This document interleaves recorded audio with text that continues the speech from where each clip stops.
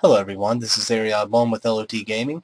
Today I'm going to be doing a very simple tutorial for you all, and that's how to downgrade from Minecraft 1.4.6 to Minecraft 1.4.5.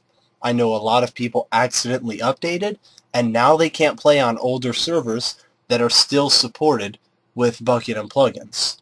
So I'm going to be very briefly teaching you how to do this. Very simple. All you need to do is click the link in the description. Go to that link, download the file.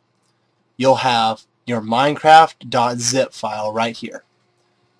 Alright, download that file, open it with WinRAR or 7-zip or whichever you prefer. Extract the minecraft.jar to your desktop. Close that. Now you have your minecraft.jar. All you have to do to downgrade is go to your start menu, type in %appdata, %enter. Go to .minecraft, go to bin, your minecraft.jar there, delete it, and then drag and replace your new minecraft.jar into the bin. That's all you have to do. You're now downgraded. All you have to do is just don't update, and you'll be able to play on the old servers again. Now, if you like too many items, I already have too many items installed in this jar, as well as Optifine. So that should satisfy all you guys who use too many items or things like that. You don't have to worry about that. And launch up the game, and you are good to go. Let's double check here. Do not update.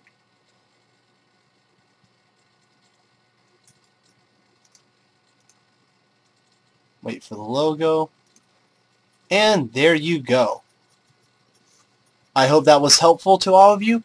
If any of you need to downgrade to Minecraft 1.3.2, or maybe this is a couple months later and you're wanting to downgrade to 1.4.6, just leave a request in the comment box below, and I would love to help you out. I'll upload that jar for you and give a download link in the description.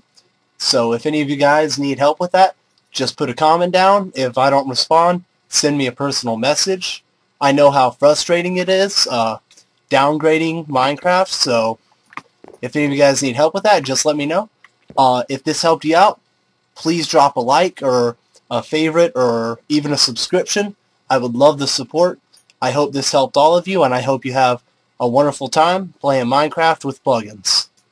Have a good day.